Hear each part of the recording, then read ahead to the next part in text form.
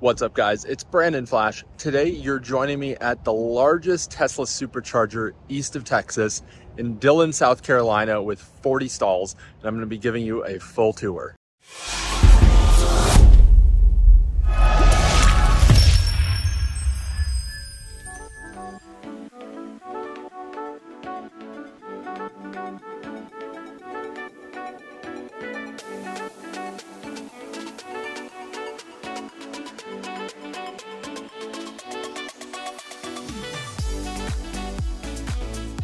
If you're like me, you probably have absolutely no idea where Dillon, South Carolina is. So let me show you where it is and why this site is 40 stalls and why it matters. So we're inside my 2023 Tesla Model Y, and let's just zoom out a little bit here.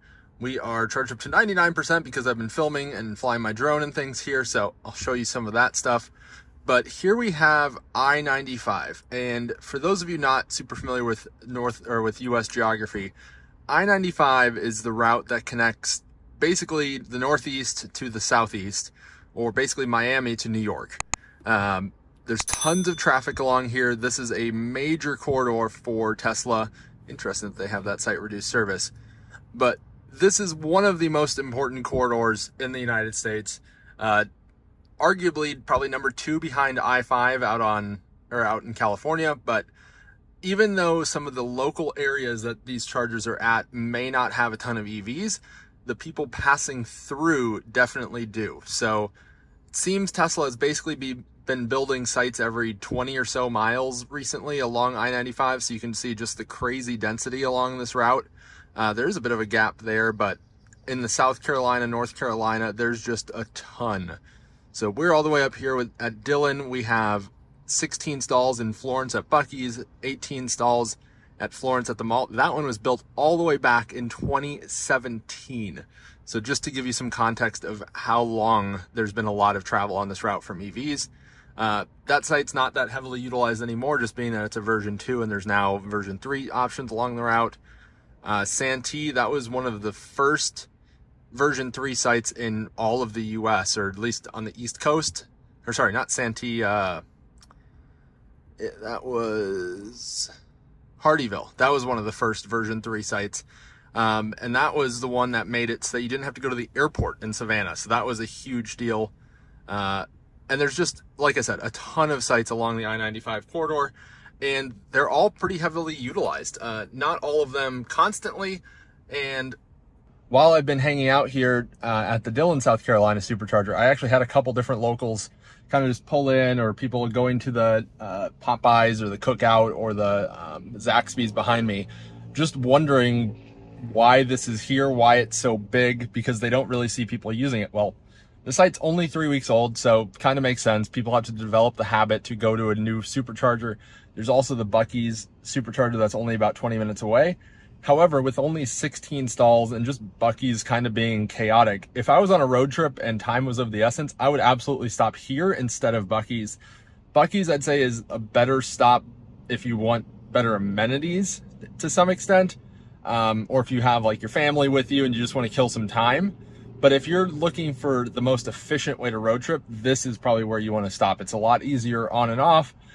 You'll never have to worry about capacity here with 40 stalls. Well, at least not in the near future, I think. Eventually 40 stalls will actually probably be small, but we shall see. But anyway, enough about the context of this site. If you haven't already, watch my video from Texas. I actually did a video of a supercharger at Buc-ee's. If I remember correctly, that was 56 stalls, something like that. But it was a very large site, and that's the largest site east of Arizona, I believe. But they actually do have the new Quartzsite supercharger that makes Quartzsite, Arizona, within that like half-mile radius, one of the most dense supercharger locations in the entire country, or maybe even in the world. Maybe not China, or outside of China. But we're going to start with the incoming grid connection, and then we're going to just do a full tour here of kind of the architecture of the site.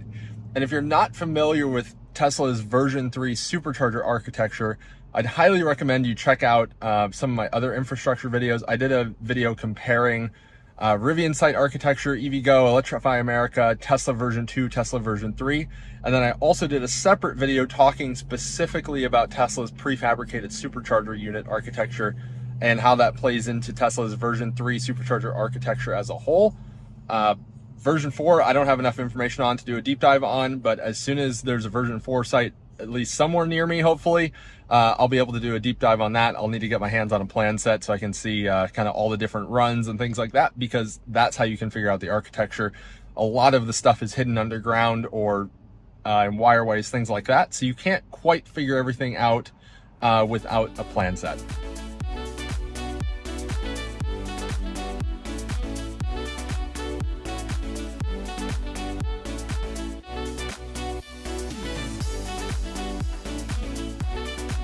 So we've come out to the roadside. I-95 is that direction. We've got Popeyes, Cookout, we've got Zaxby's, and we have two 1500 kVA utility transformers. This site is served by Duke Energy Progress as the utility. Both of these transformers have metering and CTs inside the transformer with meters attached to the outside.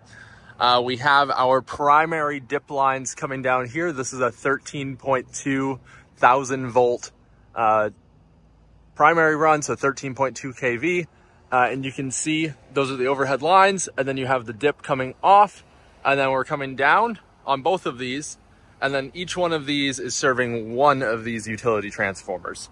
So like I said, these are 1500 kVA, which is pretty typical for these. So if you're not familiar, Tesla Supercharger version 3, the cabinets are 387 kVA per cabinet, so roughly 380 kilowatts per cabinet, plus or minus.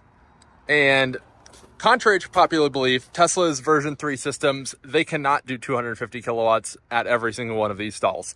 Because if that was the case, we would have 10 megawatts if my math is mathing, which we clearly do not based on only having a 3000 kVA of combined utility connection here. But anyway, there's no switchgear here because each one of the cabinets has an attached service entrance disconnect in these Lincoln Electric EV light boxes. So there's a 600 amp breaker inside here. You can see that here, 600 amperes, 480, 277, 3-phase 4-wire. It's the EV light product. They're locked, of course. And then inside here, you have the individual DC post disconnects. So this site has 9 of Tesla's prefabricated supercharger units that you can see over here, which we'll get to in a second. And then we have one just lone cabinet that is done in a traditional way, traditional-ish. So we have the cabinet, service entrance, and then we have the 4 stalls here. So these are put onto Tesla's precast bases. So they did very little concrete work on site here, actually. All of these superchargers, as far as I can tell, were put onto these precast bases, which is pretty typical these days. So you have 6A, 6B, 6C, and 6D, and then you also have your van accessible stall, and you have your access path to the sidewalk there. So pretty well done. Coming over here, we're gonna go to the prefabricated units. You have 4 of Tesla's PSUs on this side, 16 stalls, and you have 5 of Tesla's PSUs on this side, 20 stalls. Trick with version 3 superchargers, you can just count the cabinets and multiply by 4. That's not 100% right, just given that there are some sites that have less than 4 per cabinet, especially outside the US, but we're just talking North America market right now. But the way that Tesla's superchargers work is that they have a DC bus connecting the cabinets. And being that this site has 2 grid connections, this site is actually effectively 2 different supercharger installations that just happen to be at the same site. So this site is effectively split in half. One of those transformers could blow up in theory, and the other one would still function, and you'd have half the site still working. And that's also partially a result of Tesla's version 3 supercharger architecture only supporting up to 7 cabinets on the same DC bus or on the same star center control cabinet. So we're going to come down here, you're going to see a site master controller cabinet, and you're going to see a star center cabinet. So the site master controller, that for obvious reasons does load management, things like that. And star center, that means that that cabinet is the one that's controlling the DC bus for that installation segment, if you will. So here we have the site master controller. So this has kind of communications, things like that. You can see by the antenna there.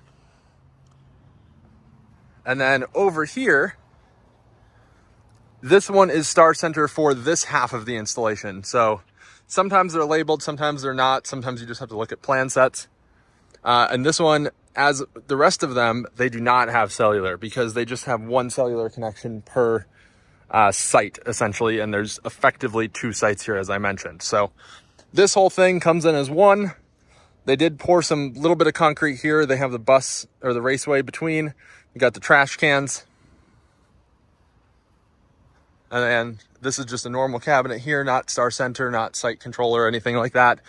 And you have your incoming AC, you have your communication lines, and then it's going from the cabinet into there. And then we have effectively the same thing on this side. So here we have Star Center. Again, it's labeled, which makes it easy to find. And then this one actually has additional comms lines compared to the rest.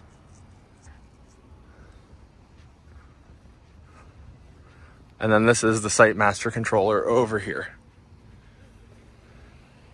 So just like that. But this is, like I said, the largest Tesla Supercharger installation east of Texas. And while it's pretty empty today, in fact, no one's charging at the moment, I unplugged because I reached 100%. Typical Tesla fashion, they're building for the demand that will come, which may not exist today. So I think with holiday travel, things like this, I wouldn't be surprised if this site is half utilized come Thanksgiving, Christmas travel season, when the I-95 corridor just gets absolutely hammered with snowbirds, family travel, all sorts of stuff. And if you've been following EVs for a little bit, you saw just how slammed Electrify America and even Tesla Superchargers got last year. So Tesla's really done a lot to build out capacity in the past year. They've opened a crazy amount of stalls. I don't know the exact number offhand since the beginning of the year. And I've seen very few issues actually. So very impressive by the Tesla Supercharging team. This was just a dirt lot a couple of months ago between a Zaxby's and a Popeyes doing a whole lot of nothing. To my knowledge, this lot is owned by Popeyes or the owner of Popeyes here. So nice of them to have this as a site host. You've got plenty of options all around. You've got a gas station, you've got a Zaxby's, you've got Popeyes, Starbucks, Taco Bell. So plenty of options depending on what you're in the mood for and what time of day it is, but all of them are open fairly long hours. So you should be able to find a restroom at just about any hour of the day. But anyway, if you found this video useful, hit the like button. If you haven't already, hit the subscribe button. I'll see you on the next one. Thank you guys for watching.